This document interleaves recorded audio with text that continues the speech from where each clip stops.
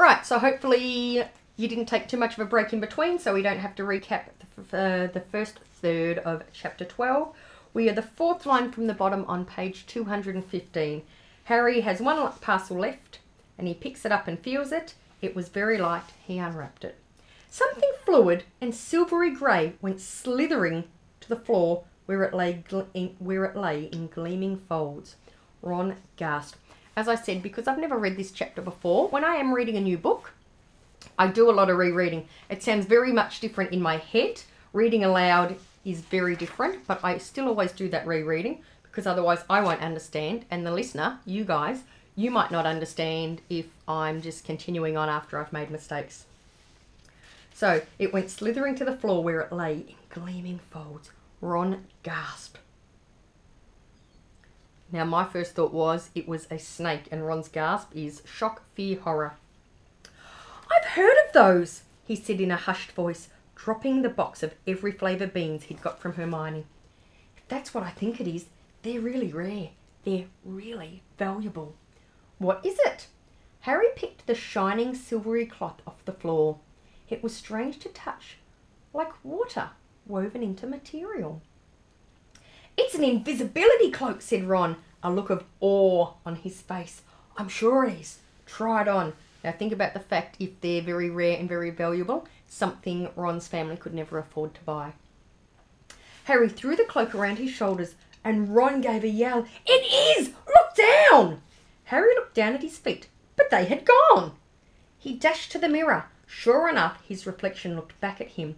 Just his head suspended in mid-air, his body completely invisible. He pulled the cloak over his head and his reflection vanished completely. There's a note, said Ron suddenly. A note fell out of it. Harry pulled off the cloak and seized the letter. Written in narrow, loopy writing he had never seen before were the following words. Your father left this in my possession before he died. It is time it was returned to you. Use it very well. A very Merry Christmas to you. There was no signature. Harry stared at the note. Ron was admiring the cloak. I'd give anything for one of these, he said. Anything! What's the matter? Nothing, said Harry. He felt very strange. Who had sent the cloak? Had it really once belonged to his father? Before he could say or think anything else, the dormitory door was flung open and Fred and George Weasley bounded in. Harry stuffed the cloak quickly out of sight. He didn't feel like sharing it with anyone else. And I could only imagine what Fred and George would get up to because we already know they are cheeky, mischievous troublemakers. So imagine what they would get up to with the cloak. Merry Christmas! Hey, look! Harry's got a Weasley jumper too! Fred and George were wearing blue jumpers, one with a large yellow F on it and the other with a large yellow G. Harry's is better than ours, though, said Fred, holding up Harry's jumper. She obviously makes more of an effort if you're not family. Why aren't you wearing yours, Ron? George demanded. Come on, get it on. They're lovely and warm. I hate maroon. Ron moaned half-heartedly as he pulled it over his head. You haven't got a letter on yours, George observed. I suppose she thinks you don't forget your name. But we're not stupid. We know we're called Gred and Forge. See, told you they were cheeky. What's all this noise? Percy Weasley stuck his head through the door, looking disapproving.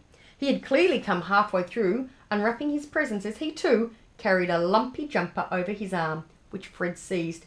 P for prefect. Get it on, Percy. Come on. We're all wearing ours. Even Harry got one. I don't want, said Percy thickly as the twins forced the jumper over his head, knocking his glasses askew. So what do you think Percy thinks of his gift? And you're not sitting with the prefects today either, said George. Christmas time is for family. They frog-marched Percy from the room, his arms pinned to his sides by his jumper. Harry had never in all of his life had such a Christmas dinner. 100 fat roast turkeys, mountains of roast and boiled potatoes, platters of fat chipolatas, which I'm pretty sure are a type of sausage, terrines of buttered peas. So the terrine, I imagine, is a container. So this is me working out the vocabulary that I'm reading, trying to piece everything together and make connections so it makes sense. Silver boats of thick, rich gravy and cranberry sauce and stacks of wizard crackers every few feet along the table. These fantastic crackers were nothing like the feeble muggle ones the Dursleys usually bought, with their little plastic toys and their flimsy paper hats. Right, when I first read crackers, I was thinking dry biscuits. So I've now worked out crackers are bonbons, because I'm not sure what your family uses, but we say bonbons, and I know the majority of Australia, it's always packaged as bonbons.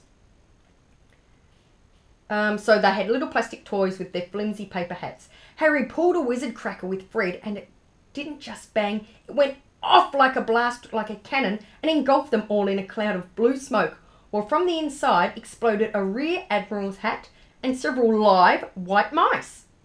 Up on the high table, Dumbledore had swapped his pointed wizard's hat for a flowered bonnet and was chuckling merrily at a joke Professor Flitwick had just read him. Flaming Christmas puddings followed the turkey. Percy nearly broke his teeth on a silver sickle embedded in his slice. So think back, see if you can remember what a sickle is. Harry watched Hagrid getting redder and redder in the face as he called for more wine, finally kissing Professor McGonagall on the cheek, who, to Harry's amazement, giggled and blushed, her top hat lopsided. When Harry finally left the table, he was laden down with a stack of things out of the crackers, including a pack of non-explodable luminous balloons, a grow-your-own warts kit, and his own new wizard chess set. The white mice had disappeared, and Harry had nasty feelings they were going to end up as Mrs. Norris's Christmas dinner. So once again, think back to who Mrs. Norris is. Otherwise, if you're thinking it's a human, I don't want to think about them eating mice. Harry and the Weasleys spent a happy afternoon having a furious snowball fight in the grounds.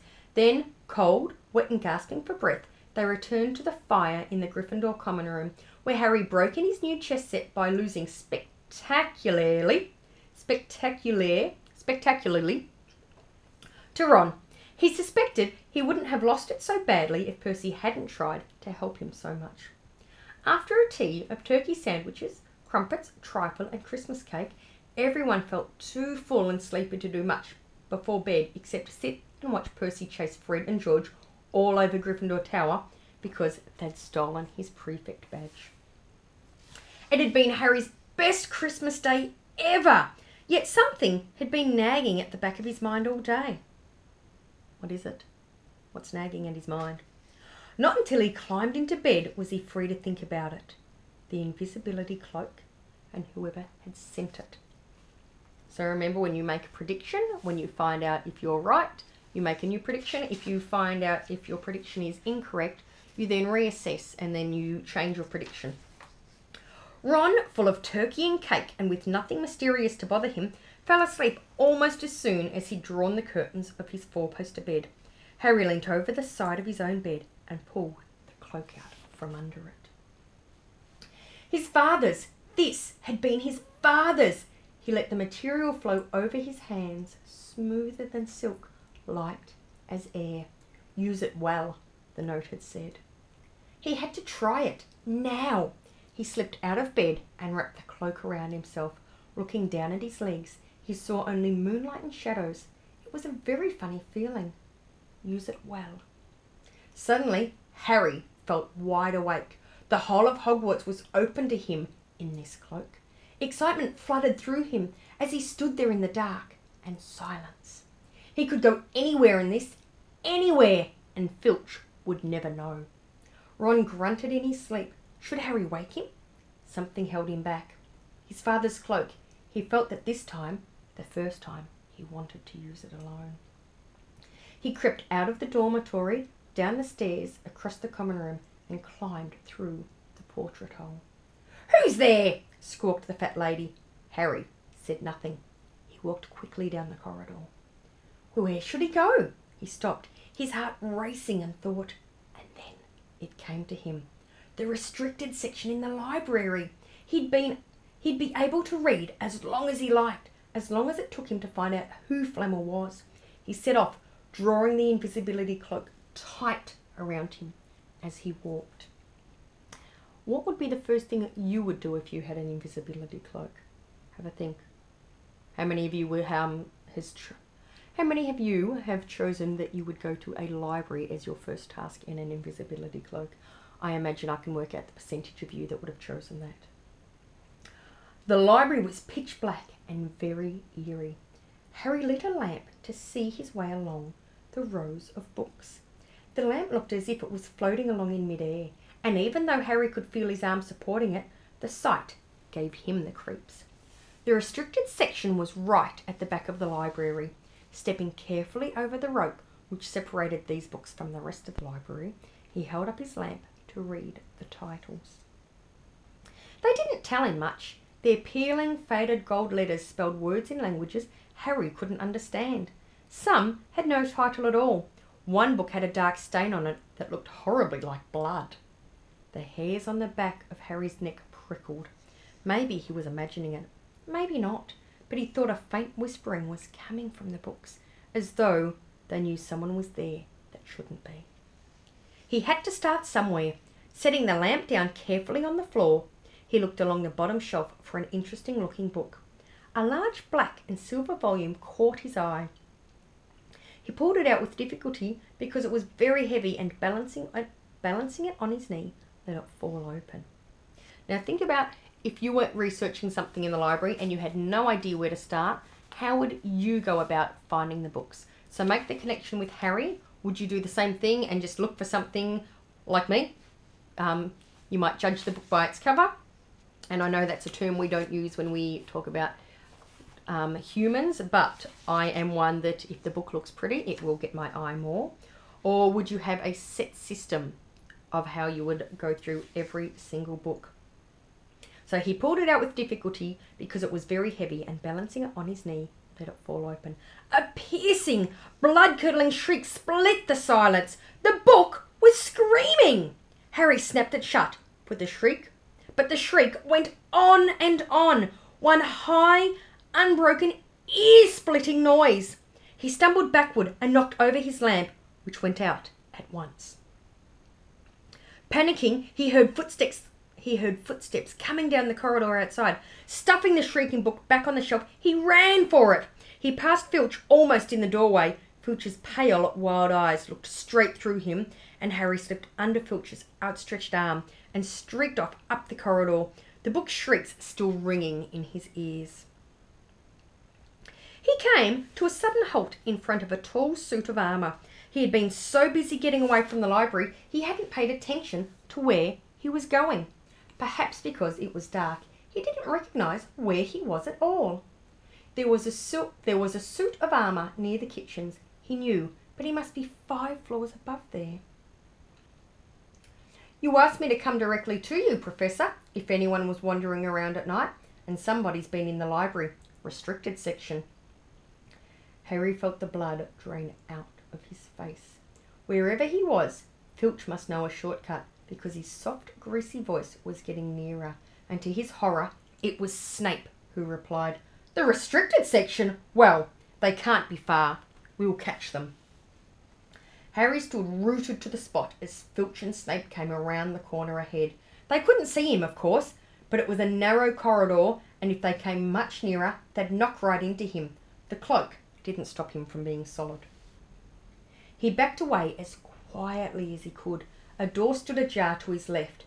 It was his only hope. He squeezed through it, holding his breath, trying not to move, and to his relief, he managed to get inside the room without them noticing anything. They walked straight past, and Harry leant against the wall, breathing deeply, listening to their footsteps dying away. They had been close, very close. It was a few seconds before he noticed anything about the room he had hidden in. It looked like a disused classroom. The dark shapes of desks and chairs were piled against the walls, and there was an upturned wastepaper basket, but propped against the wall facing him was something that didn't look as if it belonged there. Something that looked as if someone had just put it there to keep it out of the way. It was a magnificent mirror, as high as the ceiling, with an ornate gold frame, standing on 2 clawed feet. There was an inscription carved around this top.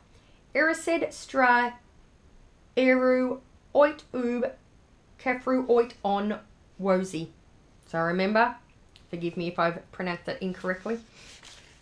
His panic fading now that there was no sound of Filch and Snape, Harry moved nearer to the mirror, wanting to look at it himself, but seeing no reflection again. He stepped in front of it. He had to clap his hands to his mouth to stop himself screaming. He whirled around. His heart was pounding far more furiously than when the book had screamed, for he had not only seen himself in the mirror, but a whole crowd of people standing right beside him. But the room was empty. Breathing very fast, he turned slowly back to the mirror.